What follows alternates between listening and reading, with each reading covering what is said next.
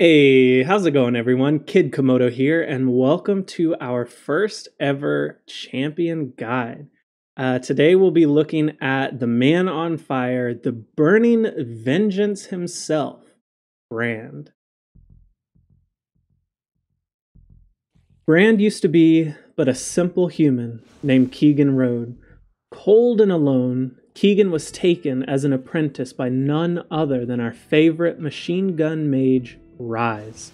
Together, they trained and searched for powerful primal sources of magic called world runes. One day, Keegan betrayed Rise and took a world rune for his own gain.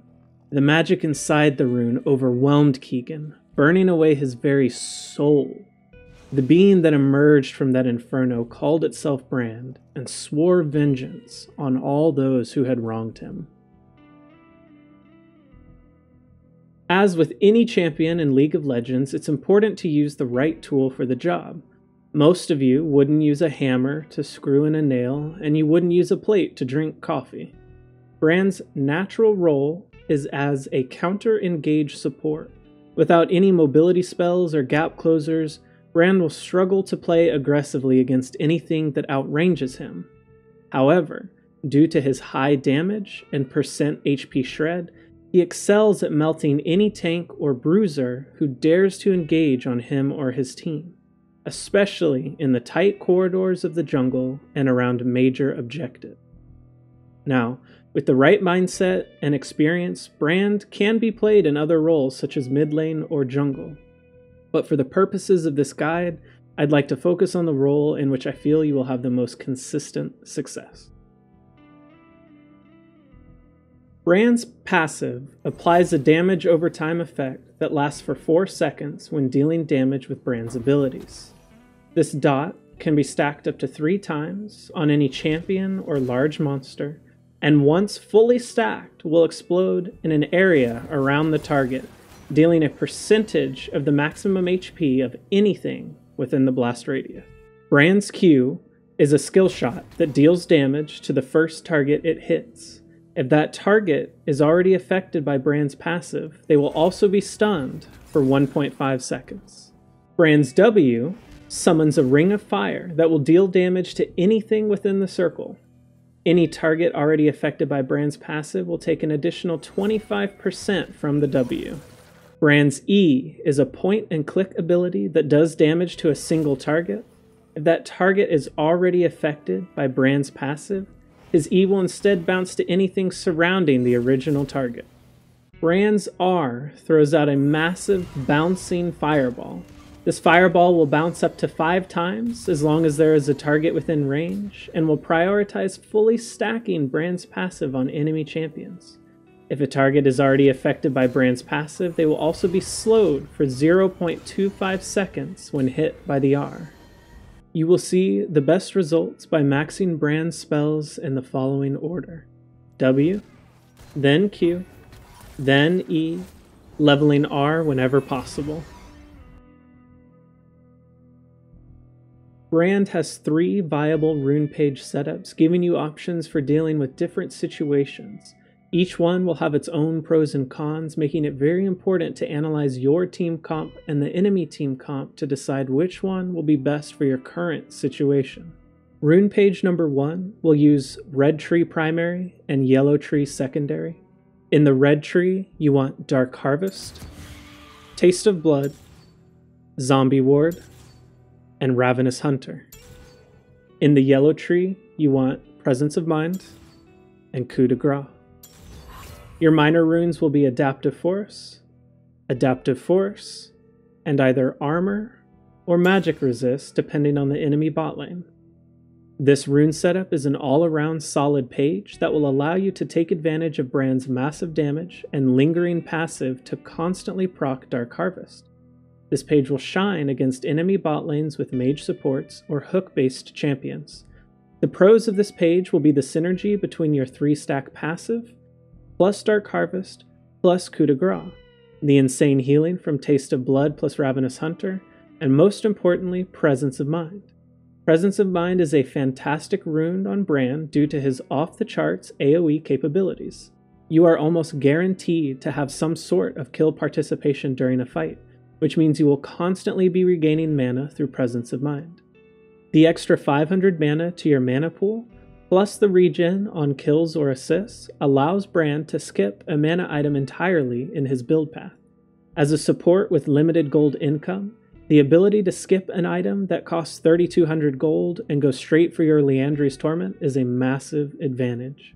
Rune Page number 2 will also use Red Tree primary and Yellow Tree secondary. In the Red Tree, you want Electrocute, Cheap Shot, Zombie Ward, and Ultimate Hunter. In the Yellow Tree, you'll want Presence of Mind and Coup de Grace. Your minor runes will be Adaptive Force, and either Armor or Magic Resist. This rune setup is specifically for killing big tanks and bruisers. It is a high-risk, high-reward rune page that will provide the highest damage output if you can land your full combo. This is why the rune page excels against linear, heavy engaged tanks and bruisers that have limited ways to dodge your combo. The pros of this page will be the ability to maximize Bran's tank killing prowess. When hit by your full combo plus Electrocute plus passive, even the tankiest tanks will feel like wet tissue paper. It is important to note that you are trading the safety and healing of Taste of Blood plus Ravenous Hunter for the tank busting power of Cheap Shot plus Ultimate Hunter. Presence of Mind will round out the runes and again allow us to skip any sort of mana item in our build path. Rune Page number 3 will use Blue Tree primary and Cyan Tree secondary.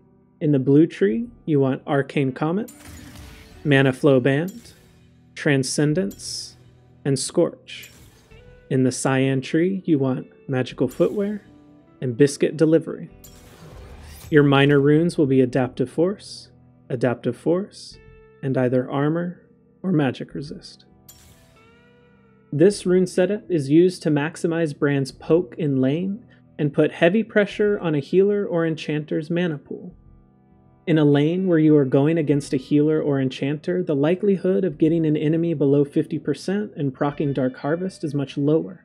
Therefore, we want as much poke as possible to force the enemy healer to use more of their mana during lane.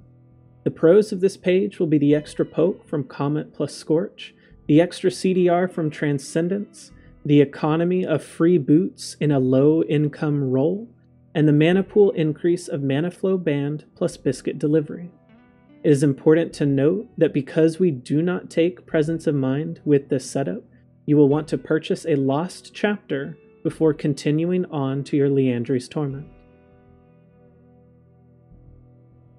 Brand has a very simple core item set that you will want to build every game. It consists of Spell Thief's Edge, then Liandry's Torment, then Sorcerer's Shoes, and then Rylai's Crystal Scepter. In your final 2 slots, you will want to build items unique to each game. Morellonomicon for heavy healing enemy comps, Void Staff for heavy tank enemy comps, Zonya's Hourglass for heavy engage or assassin enemy comps, or Banshee's Veil for heavy poke or pick enemy comps. Because each spell has an additional effect whenever they hit a target affected by Brand's passive, it is important to understand the order of your spells to gain the desired effect. As a support who does not need to CS in lane, the vast majority of the time you will be using the combo of E into Q into W. This gives you the stun on empowered Q and the extra damage of empowered W. Your E does the least amount of damage of all of your spells, but it is also the most reliable due to being point and click. This gives us an easy way to start off our combo. Brand's R can be blocked by Yasuo, Samira, and Braum. This means it is important to watch for their cooldowns before firing off your own combo. Last but not least, at level 1, Brand Q has the highest damage and lowest mana cost, making it a great spell to take first if you want to give an extra hard leash to a weak early game jungler, allowing them to stay healthier and hopefully return the favor later in the game. Remember, even with the perfect runes and the perfect items, League of Legends is still determined by decision making and team play. Try to always stay positive and keep in mind that everyone, even you or me, has bad games, but you'll increase your chances of winning if you have a great mental and strong teamwork. Thank you so much for stopping by to watch this guide. If you enjoyed the video, please consider dropping a like down below. If you are new to the channel or just haven't had a chance yet, don't forget to subscribe as well. Both of these things help the channel grow and reach an even bigger audience. If you have any questions, feel free to drop them in the comments below and I will do my best to answer them for you. Thanks again for all the support, and I'll see you guys in the next one.